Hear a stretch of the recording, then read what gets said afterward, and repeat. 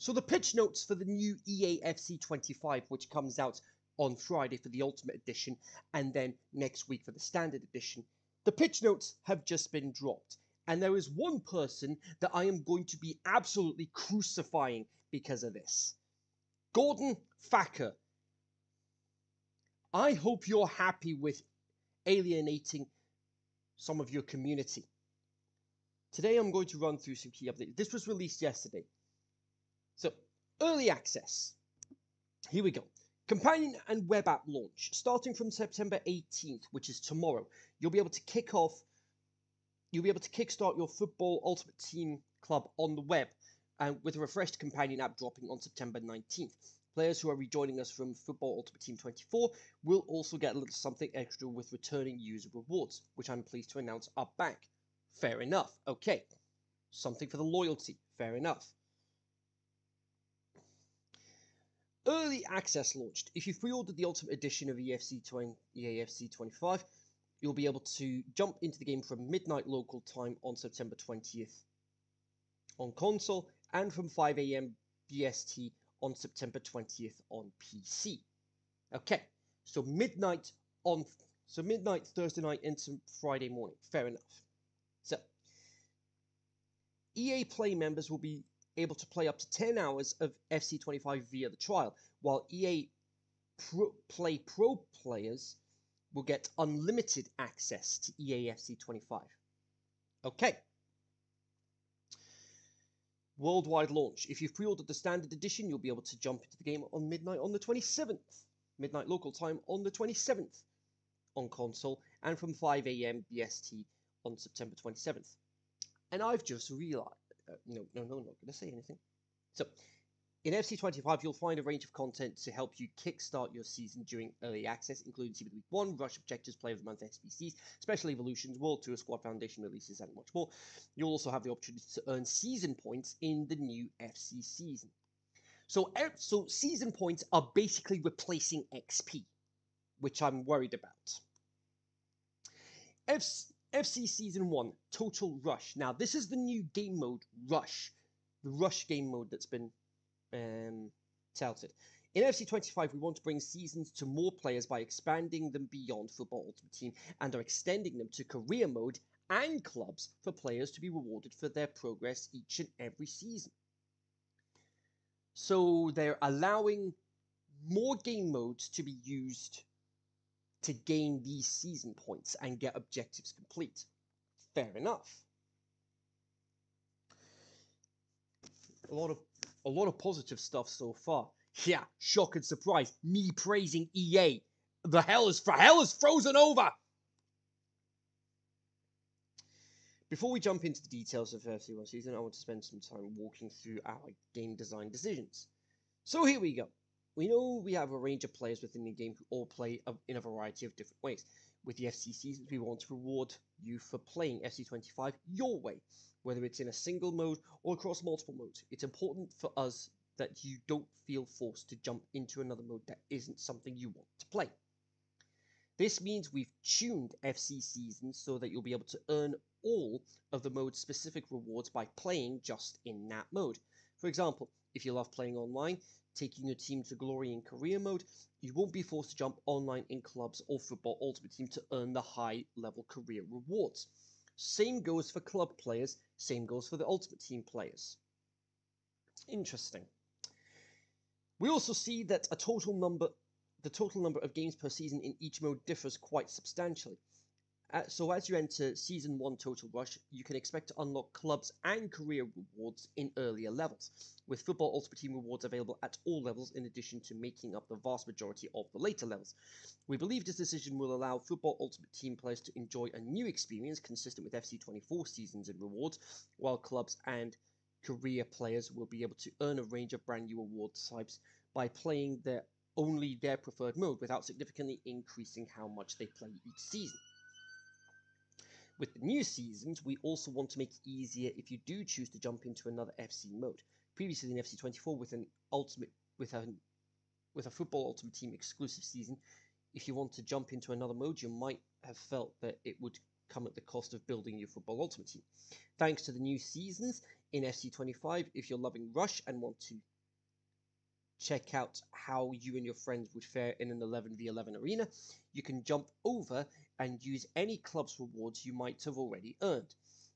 The progress you make in clubs will contribute to your overall FC season progress, helping out your new club and your new Ultimate Team club.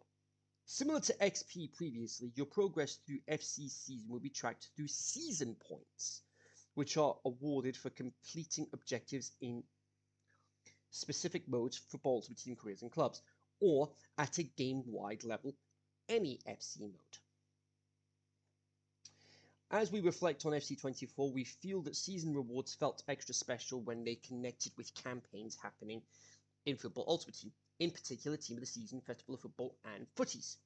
In FC25, we'll be focused on bringing this connection earlier in the cycle, blurring the lines between season and campaign theming, as well as focusing on authentic football concepts that expand across multiple FC modes. Okay, so I'm not sure what to make of this so far. So, here we go. Season 1, Total Rush. So, Total Rush is the name of the first season.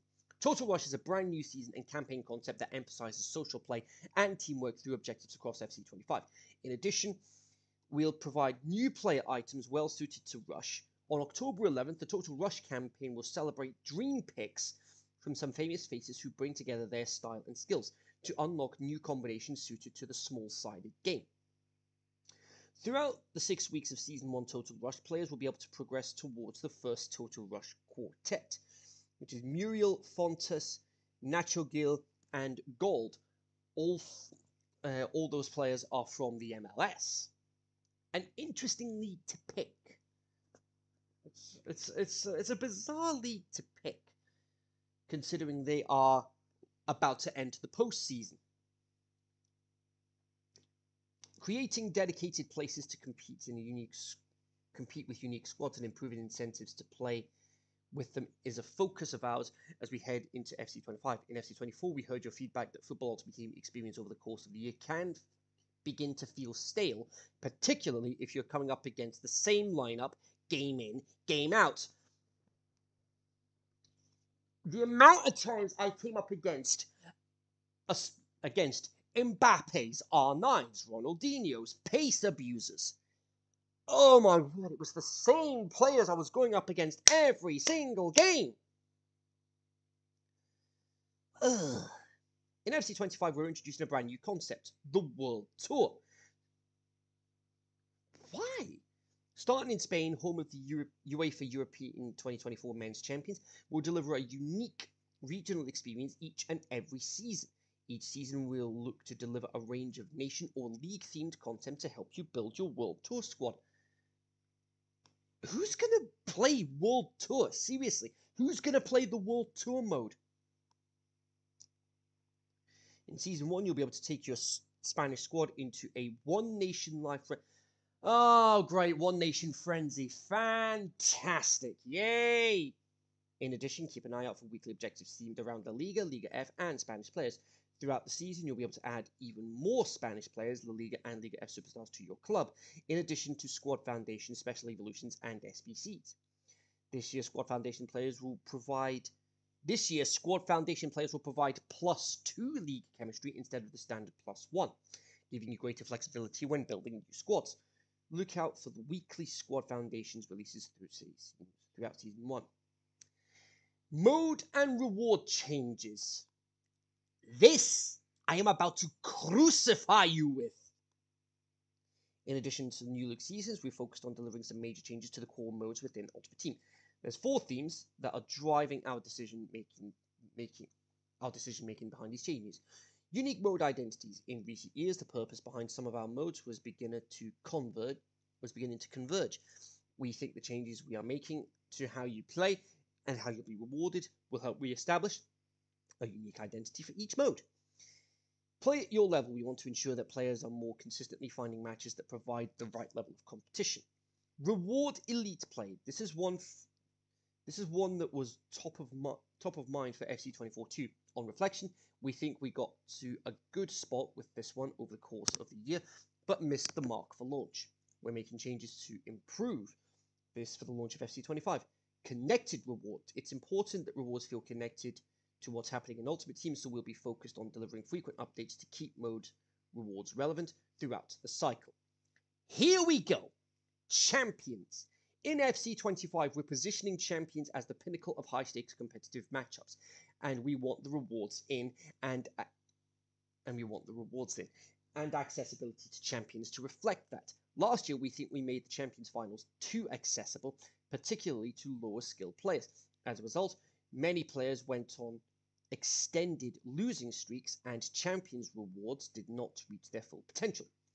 This year, we will not only be more challenging, but it will be more rewarding for higher skilled players. Okay, strike number one right there. You are alienating you lower skilled players. Congratulations, you brainless idiots. That's strike number one. And the game isn't even out yet. You've screwed up champs to eliminate those like myself who are not even going to have a chance, and making champs mode even more toxic and sweaty than it ever was before. Congratulations, you brainless idiots! Champions Playoffs. Purpose your gateway into Champions Finals. Watch this. As a gateway into Champions Finals, we're looking to reduce the role that playoffs play each week. Reduce the role that playoffs play each week. What's the point of having playoffs then? Strike two. In FC25, we're lowering the number of games needed to qualify for finals to 3 out of 5 wins. 3 out of 5! You needed 5 wins out of 10 games.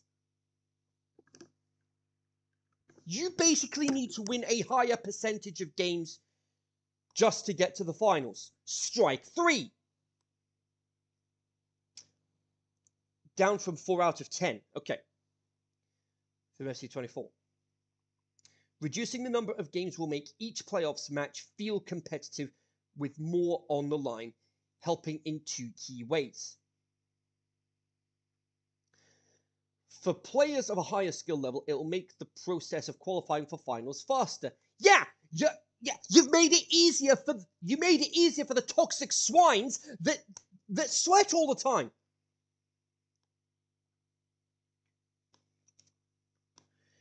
And for players on a lower skill level, it will make playoffs a better reflection of your finals experience, ensuring that you'll only qualify for Champions Finals once you're ready to be competitive. Once you're ready to be competitive? What?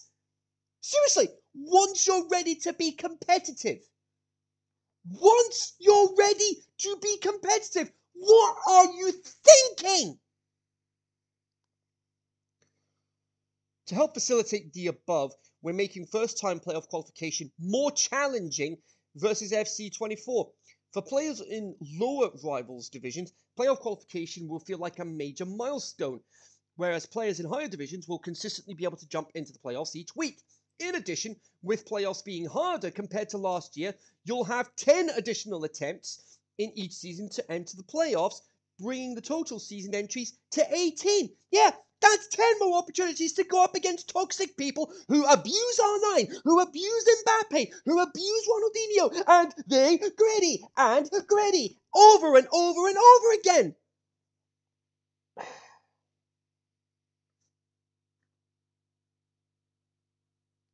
This is why nobody likes you, EA. This is why nobody likes you. For some players, playoffs was a popular arena each week to experiment with new teams and players. As we reflect on all of our modes, we think that the matchmaking changes announced for live friendlies will better meet this need in FC25. Oh, brilliant. Finals. The pinnacle of high-stakes competition. The changes to playoffs will mean that the average skill of Champions Finals players will increase year on year. With this increased level of competition, top finishes in Champions Finals will earn you significantly improved rewards compared to FC24. We'll also be looking at to better differentiate the types of rewards you see in Champions and Rivals to help the modes feel unique. As an example of these changes, you can expect below you can see the season run rewards for players who achieve rank 1 in Champions Finals. Now you're thinking to yourself, okay, fair enough, rank 1 rewards, what are they going to get? Let's see, 200,000 Ultimate Team Coins, a tradable 85 times 10, a tradable 84 times 10, untradable base icon, untradable 89 times 2, untradable 82 times 30, and 3 tradable Team of the Week players.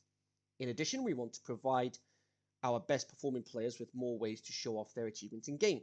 One way that players will be able to do this is through seasonally exclusive club customization options that are only available to players who finish in the highest Champions Finals ranks. In Season 1, those rewards will be Club Nickname, Invincibles, Rank 1 exclusive, Celebration, Flex, Rank 1 through 3 exclusive. Similar to playoffs, we'll be reducing the total number of matches by 5, which will raise the stakes in each match, reducing the amount of time needed to finish a Champions run. You are reducing the number of games. You've reduced it to 15 games.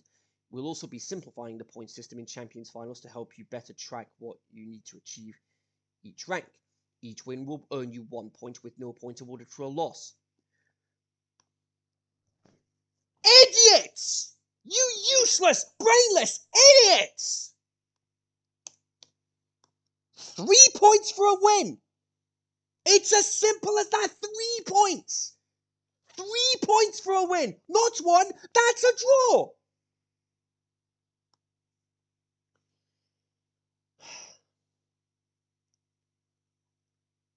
Unbelievable! You may as well not have the points at all. Just say you need this number of wins. Get rid of the points. Division Rivals. Here we go. Your everyday destination for online competitive play. As you can see in the Champions section, your divisions and rivals will play a key role in helping you qualify. Back in August, Aslan covered a number of changes coming to Division Rivals in FC25, including draws, checkpoints, relegation, and legacy placements. All of these changes are centered around helping you play at your level. Naturally, rewards are a big component of that equation too. With such a large fan base, it's tricky to get the balance right for everyone as we think about the right number of matches for weekly rewards. As you can imagine, there's a vastly different number of average matches played in Elite Division versus Division 8 each season. In FC25, we're increasing the number of wins required for weekly rewards from 3 to 5. Congratulations, you brainless idiots. And for upgraded weekly rewards, 7 to 15. 15 wins! Are you kidding me? Seriously, 15 wins to get the upgraded weekly rewards!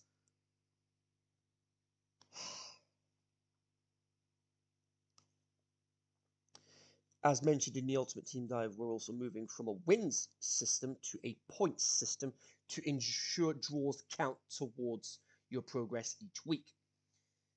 I've kept any bonus for 5 wins means 15 points, and 15 wins means 45 points. But how are the checkpoints going to work? Checkpoints and legacy, how are they going to work? This change will allow us to substantially increase the value of rewards and rivals. As an example below, you can see the upgraded weekly rewards for the Elite Division. 75,000 Ultimate Team Coins, 2 tradable 85 plus player picks, an untradable 75 Gold Rare Players Pack, tradable 50 Gold Rare Players Pack, tradable Mega Pack, and 2 untradable 83 plus Team of the Weeks. At the same time as we are overhauling the rank requirements, we are going to streamline Rivals rewards options into one single option per tier in each division.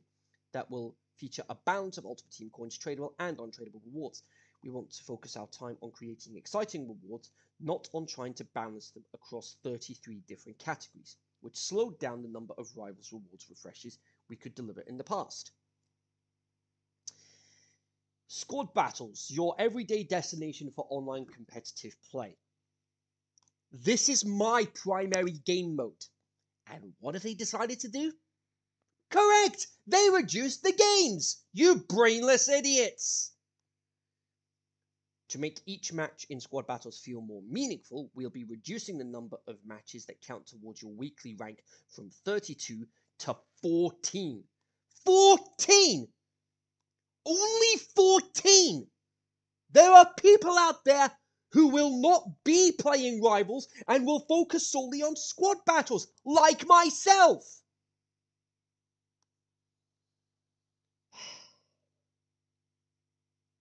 Honestly. What an absolute joke. What an absolute joke. Of course, like in previous years, you'll have the ability to continue making progress on objectives and evolution challenges after 14 games with additional opponent refreshes that won't count towards your weekly rank.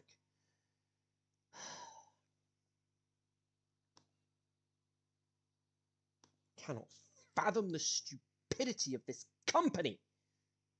No. This dictatorship. EA is a dictatorship. You will do things our way, and you will pay us for it. In FC24, many highly skilled players found that Champions playoffs often created a low-stake environment for them to play in.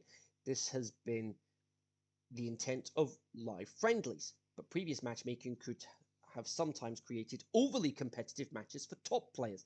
This also led to a lack of incentive for players to push to the highest possible rank in division rivals, as their friendlies experience also got more competitive. Yeah, friendlies was the worst.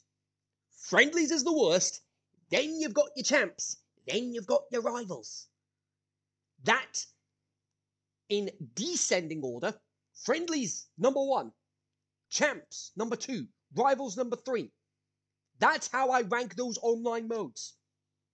Friendlies was the worst in terms of toxicity.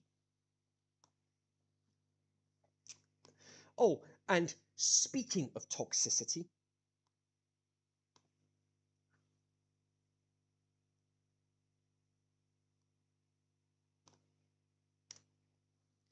I put together a list of toxic player traits to look out for.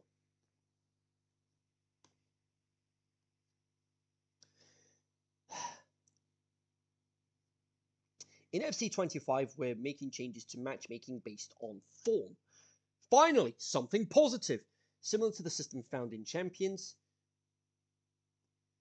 this new system will take into account your wins and losses across all live friendlies, excluding house rules, to find you a suitable opponent.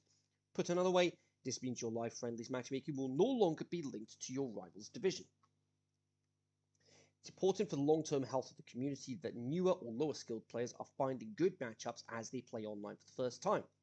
To reduce the potential for win from manipulation, only full match losses will count towards the way form is calculated. Thank you! Thank you! You're getting rid of the rage quitters! Thank you!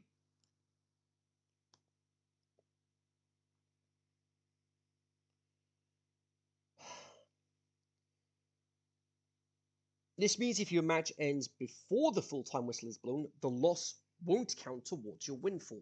This will help ensure a level playing field and that the whole community is able to find an appropriate matchup for their skill level. As a shared playground to experiment with different and unique squads, we'll be moving more objectives and evolution requirements into live friendlies to ensure you're consistently facing players trying to achieve the same goals. Finally, the only major positive from the game.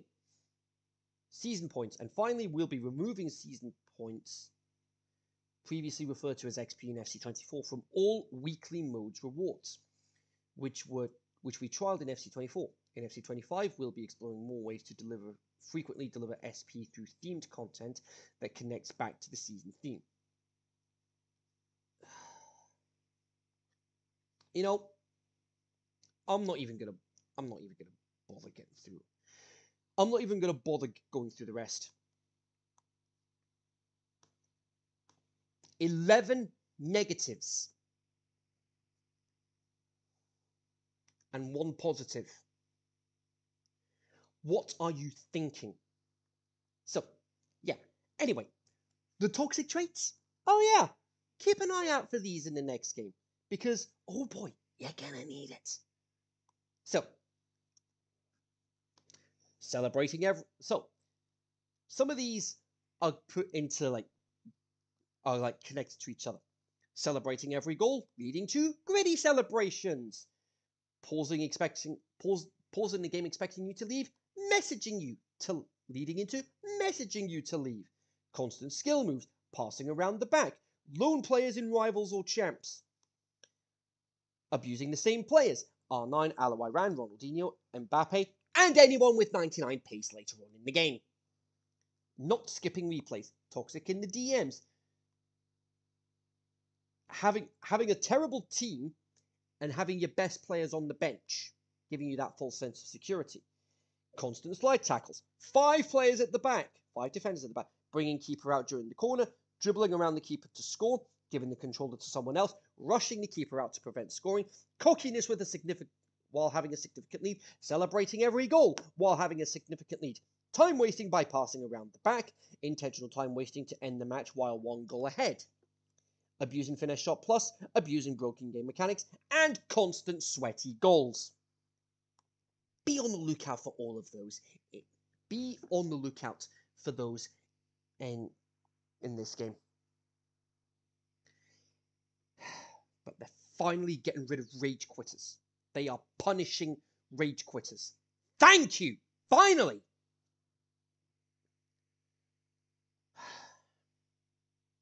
I'm not holding my breath on this being a good game. You know what? For my top 10 games of 2024, EA, you've already got yourself a dishonorable mention. You stupid, useless, and brainless idiots. Kenzie Retro signing out.